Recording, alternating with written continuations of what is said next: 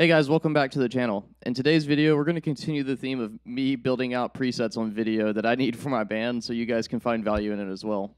Halfway through our set list, I will be switching over to an acoustic guitar for I think at least 2 songs, and I want to build my own acoustic guitar tone, so I thought, hey, let's make a video about it. If you guys have been finding value in these videos, please make sure to subscribe. That really does help out the channel. Thank you so much. Let's get started.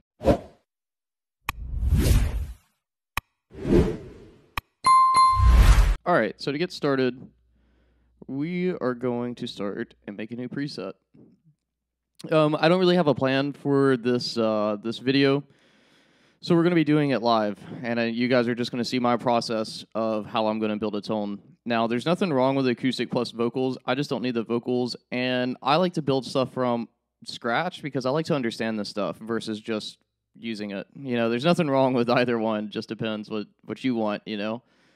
So real quick, when we're building out an acoustic amp, you might be thinking, well, why don't you just use a normal amp?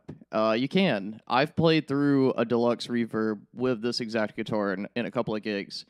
And while it didn't sound bad, one thing I did have to do is boost. I had an EP boost pedal that I would crank up when I was playing acoustic. And then when I was going back to my electric, I'd have to remember to turn it all the way down. Otherwise, I would my electric would be way too loud. So whenever you're using a normal amp, just know that you can use like a Princeton, a Deluxe, any of the Fender clean amps, but they have an amp in here specifically made for acoustic guitars. And I think, I think we're going to have to do a separate amp head and then a different cab. Yeah, the Acoustic Sonic. I don't know if we need a cab with us, so we're going to experiment on the real. I'm using a Travis pick, whatever you want to call them.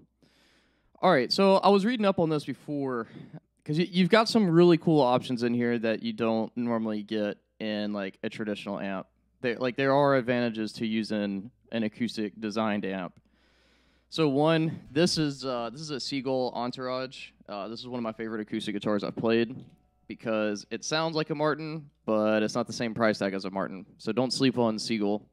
Fun fact, Seagull actually built Martin guitars for a little bit when the Martin factory burned down. And if there's one thing Canadians know, it's wood. But one thing that's important to note is that this has a Fishman piezo pickup in it. So the Acoustic Sonic amp actually has a string dynamic knob in here, and it's specifically made for the piezo pickup.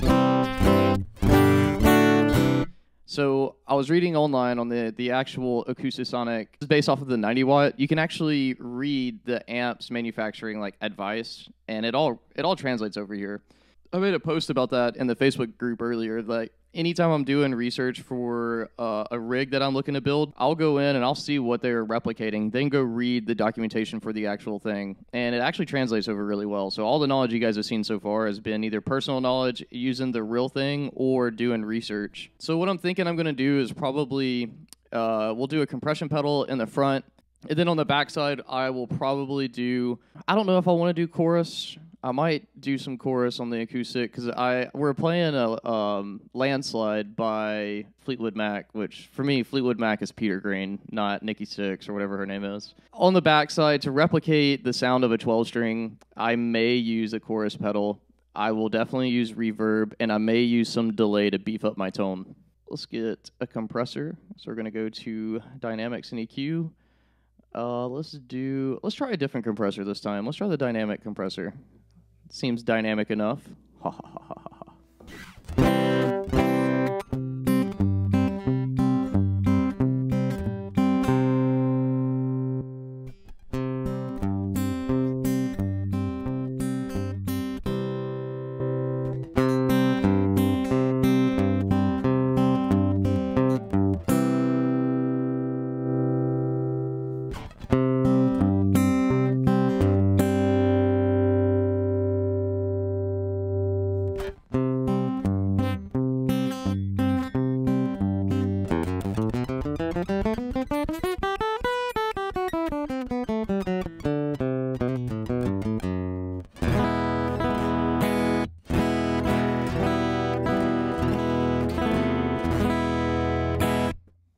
What I'm doing right now is I'm training my ear with a compressor on. When you see me zone out, what I'm doing is I'm listening to the frequency response. What my ear is deciphering is how are my low strings coming through versus my high strings, and what that turns into is bass and treble. So this isn't always the case, but think like your first 2 strings, this is your bass, your middle 2 strings are your middles, and the bottom 2 are your trebles. While a frequency response is way more complicated than that, if you can think of it in that terms, maybe it'll help you understand how to dial in amps, because I get a lot of questions about dialing in amps. All right, well, there's probably a lot of footage that you guys just missed out on because I was clipping when I was recording because I wasn't paying attention to my mixer.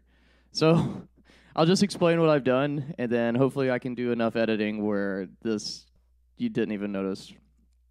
But all I did was I came in and I fixed some things on my amp, and I changed compressors. I was using the dynamic compressor at first, but it was compressing a little too much, and I want my acoustic guitar to feel like it can breathe.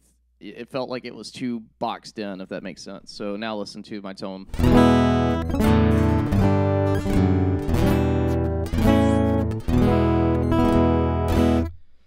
I know that I will inevitably get a question about this, so for the guy who's wondering why I have the sound hole cover, when you're playing live, not all guitars need this. This guitar is just masterfully built. Like, Seagull makes amazing guitars. The parent company is Godin, or Godin, however you say it. They're French-Canadian. This guitar, being as resonant as it is, it gets feedback so quick because it's like it's putting out sound, but then it'll pick up the sound of the speaker, and then what it turns into is a loud hum that nobody likes. So for me, and I learned this lesson doing a duo country acoustic show.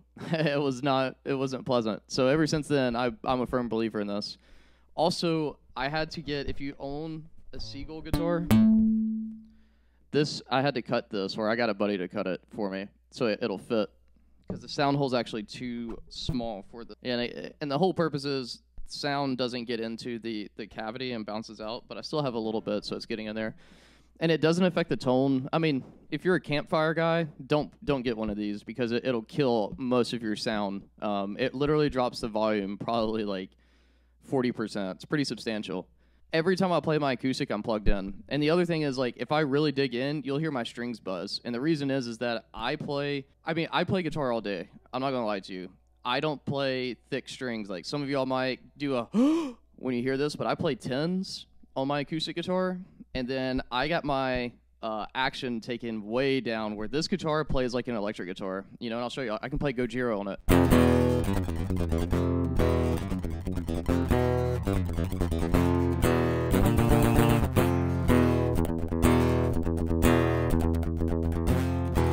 Because I just don't care to have a great acoustic guitar in terms of, like, it's got to be loud on its own and then I'll use a microphone. No, I'm like, bro, I've got Fishman pickups in it. I can push volume if I need, but most of the time I'm going to be playing with it plugged in. So say that out there, because everybody's rig is different. This is why understanding the fundamentals that I'm talking about in this video are so important to understand, so you can really think about what you need. And then please use all this stuff that we're going over. This is why these videos are out here. And I wish more people would stop doing dumb comparison videos of this to a Helix or whatever and make more usable videos. Because at the end of the day, man, I'm going to just go on a rant real quick. Because all of my fellow YouTubers, while it's nice because I'm the only one doing this and I'm growing really fast, I would also like to learn from the community. And every time I look up a Tone Master Pro video, there are no guides. It's just, how does this compare to the Helix? How does this compare to the FM9? And listen, man, all modelers sound great. Stop comparing. It's annoying. All right, I'll shut up. I don't want to make anybody too mad. But I'm serious, you know? Like, if you're going to drop $1,700 on a modeler, they're all good. And if you want to drop $1,700 on a 10-year-old modeler and tell me how much better the Helix is, power to you, man. You ought to use a 10-year-old iPhone, too. That thing is really fully featured for its hardware capability. But anyways, I'll shut up now. All right, so the other things we need to do is we need to get a reverb. I love using a reverb. I've been using the 65 Spring reverb a lot because it's what I know.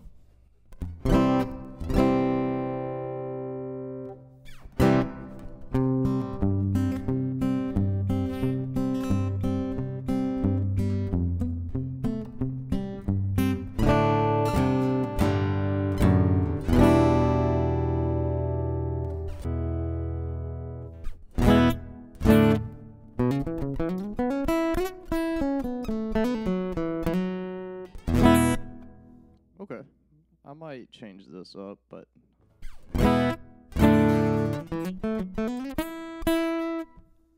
that's a lot better.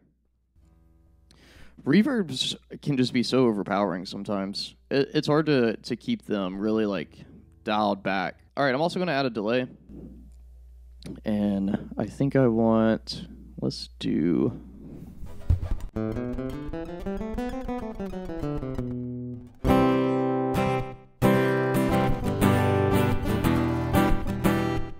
kind of just using it for a little bit of a slapback, so it kind of gives me a little bit more boost.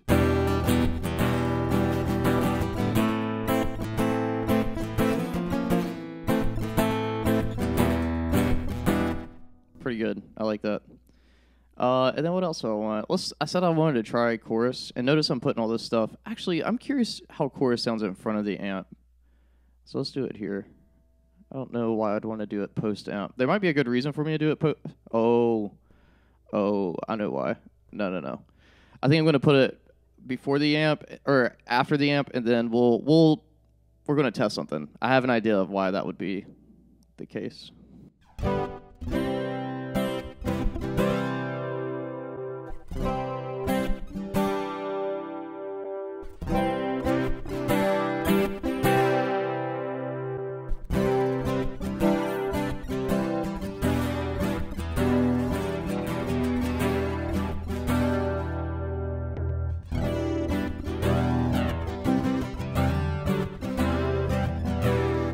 Yeah, I'm going to run with that JC chorus. I'm just such a big fan of this chorus pedal.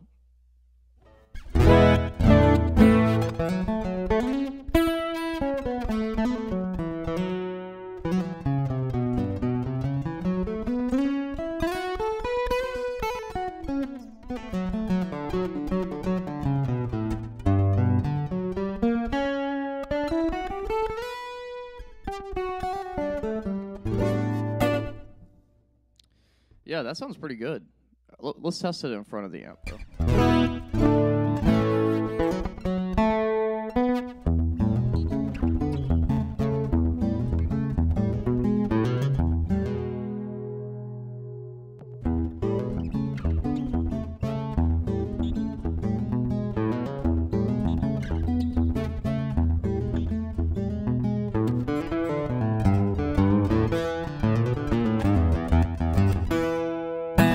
Yeah, I guess I'll leave it after the amp. What I was listening for is how it was reacting with the amp. And, I mean, it makes sense to put it after the amp, right? Because this amp really isn't doing... It's not really doing a ton. It's interesting. You see two panels, but it only shows you one. So you only get half of the acoustic sonic. Because that's fine, because I think it's all the other effects that's on the actual amp.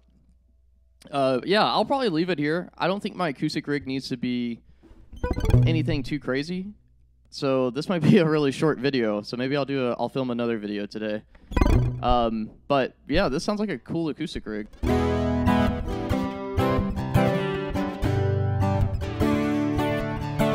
know what we'll do for an ultimate test? We're playing Landslide.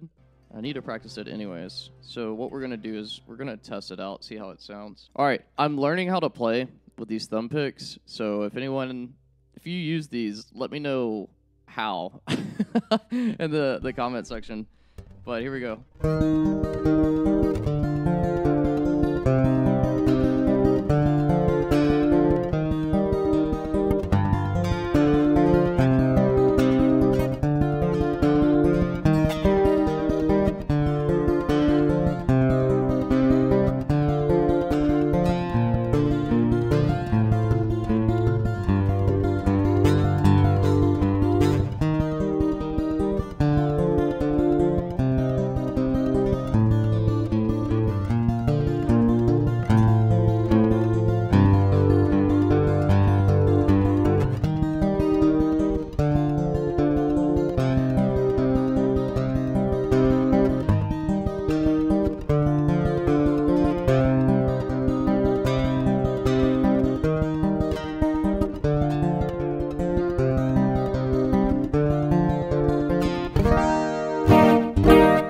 Yeah, I like that. That sounds pretty good.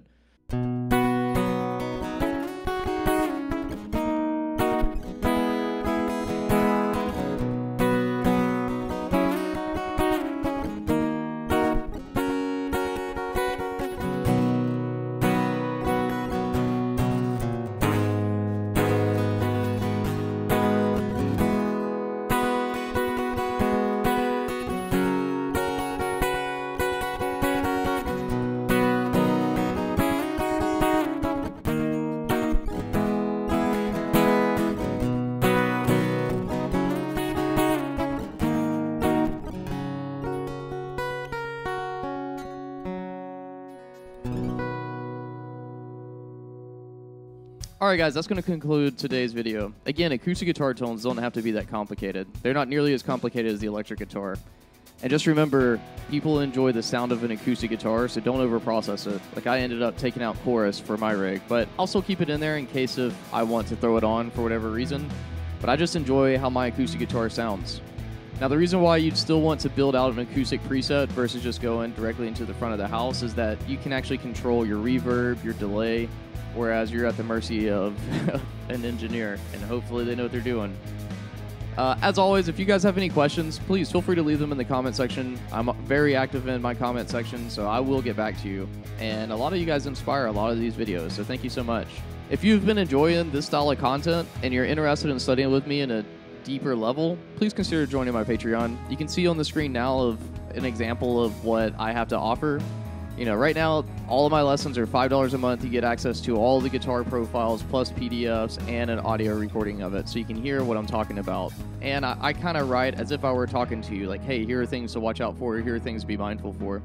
I put a lot of time into them, and I appreciate all of my Patreon supporters so far. Thank you guys so much for coming over from the YouTube world into Patreon. I've grown by four members. That's crazy. Thank you guys so much. And, you know, as always, I saw someone said on the comment, it was funny to see how excited I got about something. Look, that's just the testimony of this, of just modeling in general. You know, I love the Tone Master Pro. I think it's such a great tool, but at the end of the day, it has to be a tool and it has to be fun to use. So I'm just grateful you guys are enjoying these videos. Thank you so much for helping me grow so fast. I'm about to break 500 subs and I'm on my way to monetization. So just thank you guys so much for supporting me. I am really appreciative of your time. All right, well, with that, you guys know I'm a big fan of attitude of gratitude. I want to know one thing you're grateful for in the comment section below. For me, I'm grateful that you're here. I'm grateful that I have the opportunity to do what I love every day, which is music, everything from producing to teaching to making these YouTube videos. And I'm just so darn appreciative of my family. I hope you have a wonderful day, and I'll see you in the next video.